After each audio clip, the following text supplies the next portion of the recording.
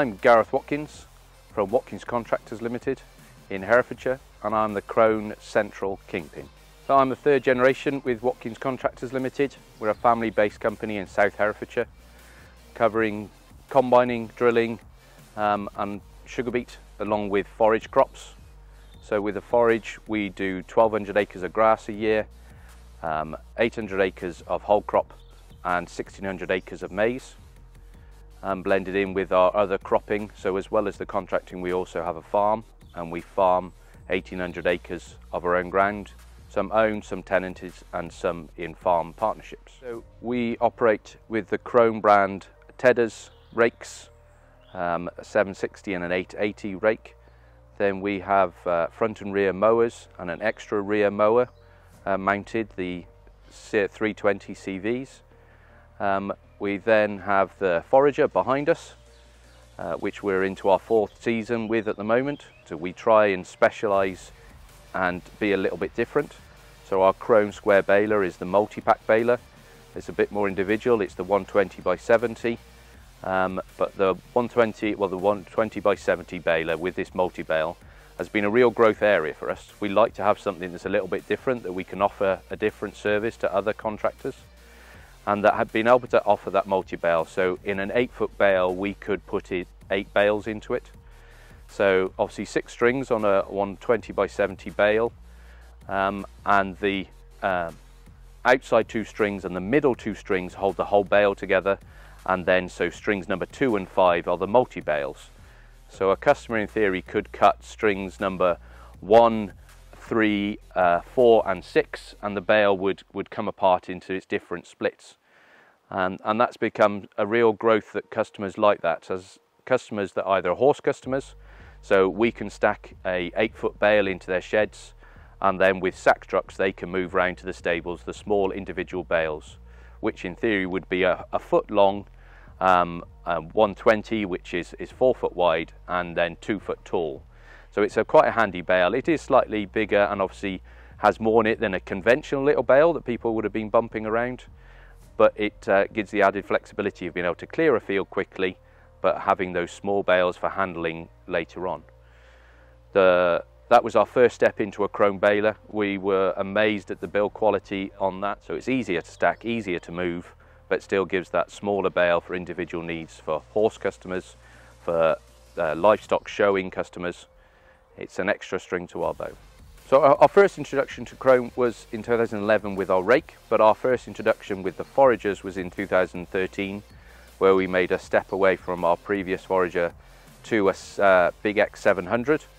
Very pleased with that. The step we went was that we found the forager was built for the higher outputs, where previous machines we felt were being adapted to try and accommodate greater yield, greater cropping, and the Krone was already built for that high output machine. So that was the 700 was the first one we went to, which we bought with the grass header, the whole crop header, and a maize header, 12-row maize header.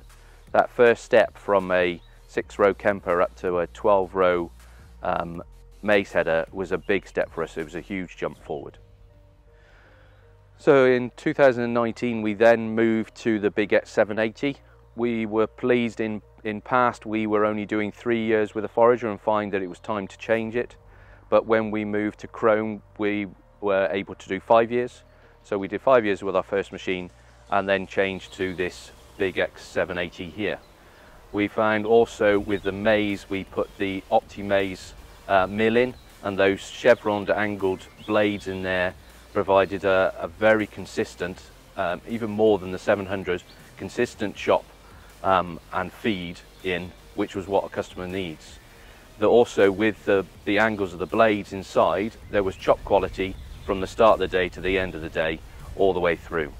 And we were getting the feedback from our digester customers that with previous machines we were getting whole leaves sitting on top of the digester and stopping the bubbling process, where the Krone is providing even crop feed all the way through the day. The Big X 780 also we added on for the yield monitoring, so that we can then more accurately give our customers what yield, what crops they've had when we finished. It also feeds in then for the additive that we're putting on. we can provide an accurate per tonne litrage of additive for the customers. So we've been able to get on with jobs quicker, but still providing the quality of the work. The drivers are saying how much better the cab is. So for operator comfort within the cab and the display screen, and be able to alter settings on the move while they're working, as far as a step up from where we were with the 700 as well. The additive tanks have been able to split tanks that you can then configure how you want to either split them into fuel tanks or to additive tanks, gives the added flexibility to us as well. So with on our grass header then that we've moved to, the feed rollers even feed in the front, which obviously is all crops, it gives us a greater feed in, but with the different spacing between the pickup tines gives a far more even feed. We were finding before with the tines all in one line, the grass was coming through in waves and in pulses, when now it gives a consistent feed all the way through, which obviously then helps it keep a regular chop within inside the drum.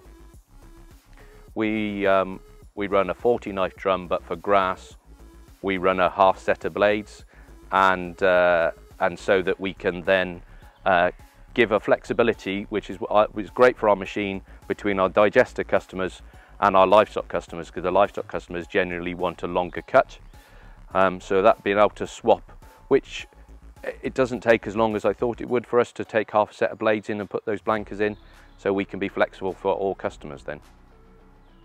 So on all the Krone headers with this, on the 780, the newer models, there's the new arc on the front of the headers, and that arc gives us better lateral float, which makes we'll be able to follow the ground contours far greater. So with the grass header, the whole crop header and the maize header, that ground contour following is a lot better with the new arc system.